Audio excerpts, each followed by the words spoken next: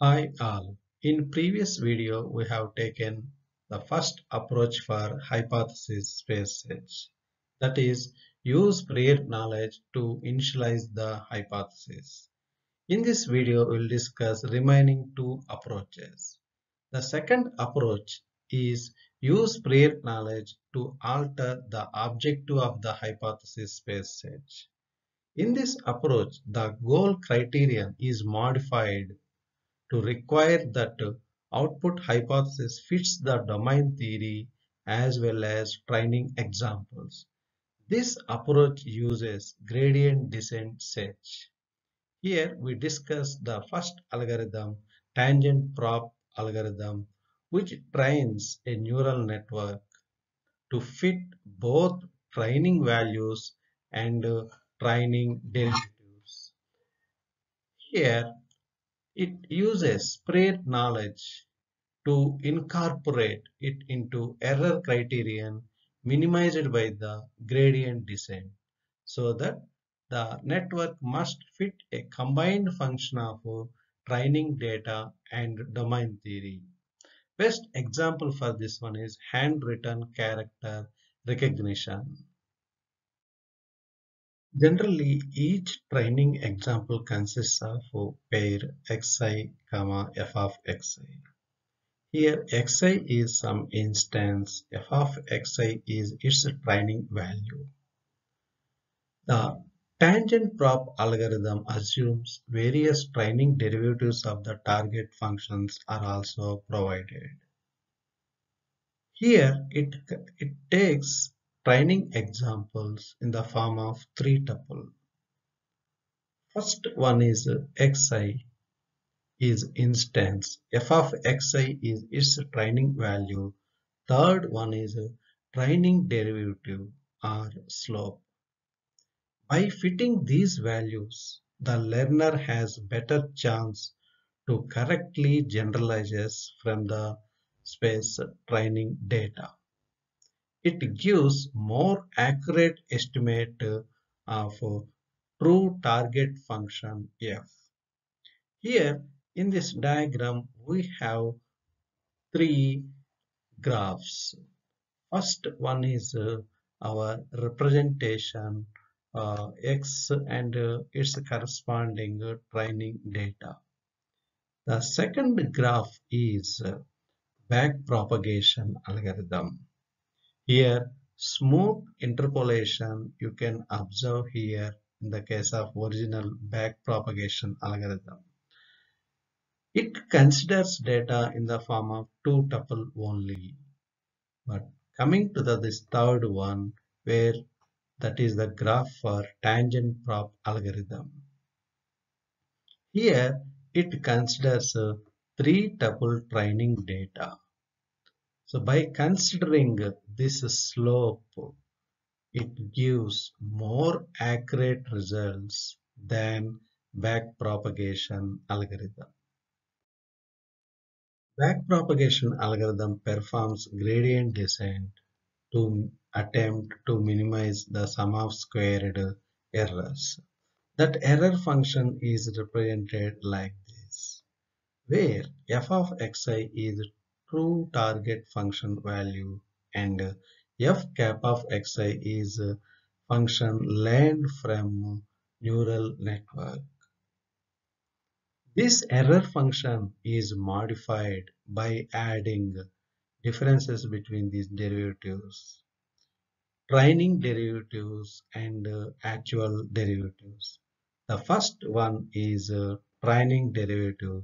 The second one is the actual derivative. Here, in these derivatives, it is represented as Sj of alpha comma xi. This alpha is continuous parameter. For example, alpha value is 0. That means no deviation in the character representation. Okay. So this addition, this derivatives difference addition is to assert both rotational invariance and translational invariance of character identity. The mu value is a constant value. This tangent prop algorithm uses prior knowledge in the form of desired derivatives of the target function with respect to transformations of inputs. Here it measures network's error with respect to the training example values. So those are fitting with the data, and it measures its error with respect to the desired derivatives fitting the prior knowledge. The value of mu determines the degree to which network will fit one or the other of these two components in the error. The second algorithm for the second approach to alter the objective of hypothesis search is explanation-based neural network learning algorithm. This algorithm builds on tangent prop algorithm in two significant ways. First, instead of relying on the user to provide training derivatives, it computes training derivatives by itself for each observed training example. Second, it addresses the issue of how to weight the relative importance of the inductive and analytical components of learning. So inductive components are nothing but training data, training examples. These analytical components are domain theory or prior knowledge. So here the value of mu is chosen independently for each training example. In the case of tangent prop algorithm, this one value of mu is taken as some constant value and used that one in the algorithm. So here for each training example, this mu value is considered independently based on a heuristic that considers how accurately the domain theory predicts the target value for this particular example. This is the network representation for explanation-based neural network algorithm. By using given data and given training examples and domain theory, EBNN first constructs a new and fully connected feed-forward network to represent a target function. So first, all these are initialized with normal weights, which are similar to our backpropagation algorithm. So here, for each one represents one network. So in output of one network are connected as input to other network. So this one is the target network. uh, what are the instances are provided, that is bottom is flat. So this is the example for to lift a cup like that. Okay, so here that one is stable or not, to keep on the table, is it liftable or not, like this we are considered this example. So these are the instances for that example. By applying this cup target, we are representing this cup target function we are taking. So this is the final representation after training derivatives. Previously, we considered one network that is developed for the target function cup by using EBNN algorithm. In that diagram, in that network, we have seen many rectangular blocks. Each rectangular block represents a distinct neural network in the domain theory. So what is the domain theory we considered there? So for the target function cup, so how we are determining that one is a cup or not? By considering some domain theory, that is it stable or not? Is it liftable or not? Is it open vessel or not? So how we consider that one is the table? If bottom that one is stable, if bottom is flat, you can keep on the table stable. You can keep on the table. How can we conclude that one is liftable or not? If it has handle, you can lift that one. If it is light one, you can lift that one. So like that, we considered domain theory. So the network that made up of domain theory can be chained together to infer target function value for the input instances, just as Hahn clauses might be chained together for this purpose. This algorithm uses these domain theory networks to learn new and target function, but it does not alter the domain theory network during this process. In this case, this EBNN algorithm calculates partial derivatives of prediction with respect to the each instance feature.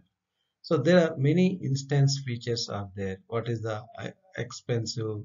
So what is the cost of that one? Is flat, bottom is flat or not, light or not? Many instances are there. So here we are applying derivatives what is to the target function. So derivative of cup with respect to the all the instances. So which is similar to our backpropagation algorithm. After calculating the error function, to minimize that error, we are changing our weight values by applying this partial derivation, that error function with respect to the corresponding weight value.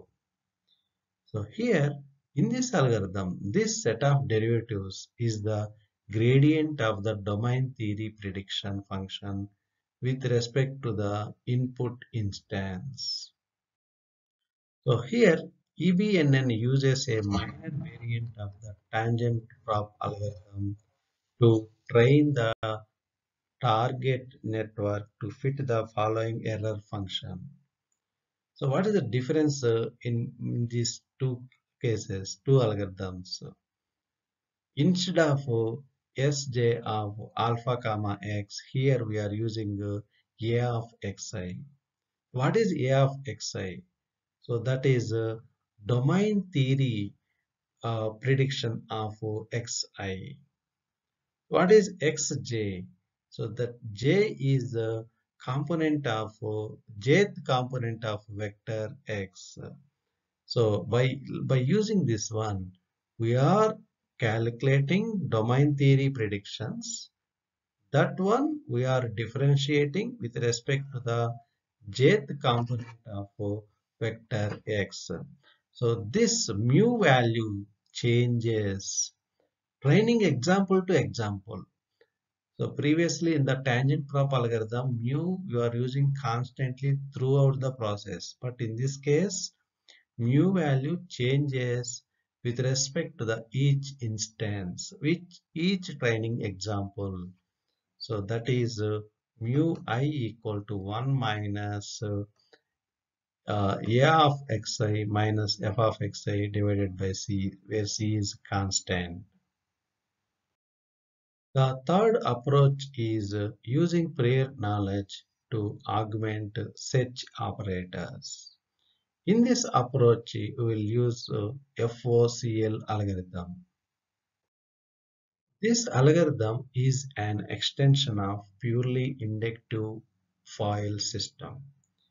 These two learn a set of first-order Hahn clauses to cover the observed training examples. These two algorithms employ a sequential covering algorithm that learns a single Hahn clause, removes the positive examples which are covered by that particular Hahn clause, and then repeats this procedure over the remaining training examples. In both these algorithms, new Hahn clause is created by performing general to specific search. So beginning with the most general possible on class. So that is nothing but a target function. Several candidate specializations of the current class are then generated, and the specialization with the greatest information gained relative to the training examples is chosen. In the case of FOIL, it generates each candidate specialization by adding a new single literal to the class preconditions. But in the case of FOCL, it uses the same method. In addition to that, it generates additional specializations based on the domain theory. In the case of FOIL, we consider only training examples, but in the case of FOCL, we consider both training examples and domain theory. So how this general to specific one is represented in the case of FOCL. So in the case of FOIL, that is in the case of file algorithm, by considering only training data, we are developing this general to specific tree. But in this case, FOCL case, we have to consider training data as well as domain theory.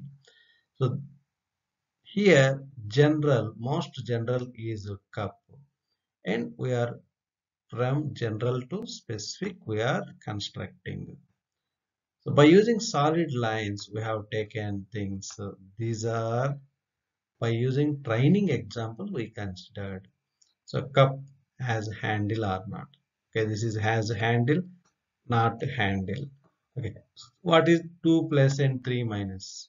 So in the given example, okay, in the given data, has handle 2 times, that one is a positive, 3 times it is negative example.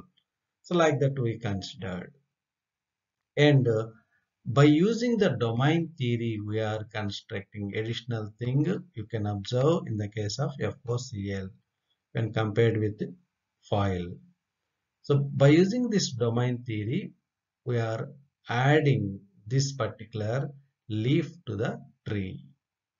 So what is the domain theory? Main domain theory, cup is stable and cup is liftable and cup has open vessel.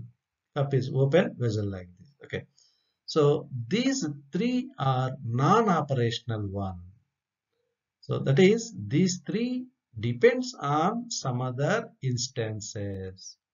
So that is when you can say one cup is stable. That means if you place on the table, nothing will happen to that particular cup. So if its bottom is flat, you can safely place a cup on the table. And next one is liftable. When you can say a particular cup is liftable, if it is light and if it has handle, you can say that cup is liftable.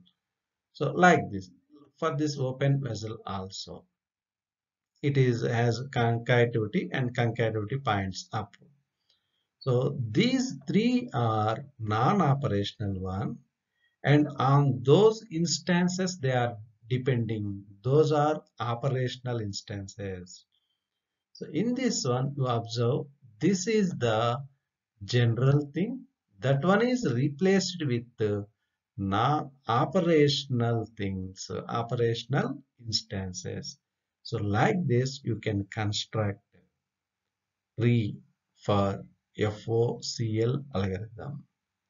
So if you consider a FOIL, there we constructed general to specific by using only training data. Here, by using training data as well as domain theory, we are constructing this one. Thank you.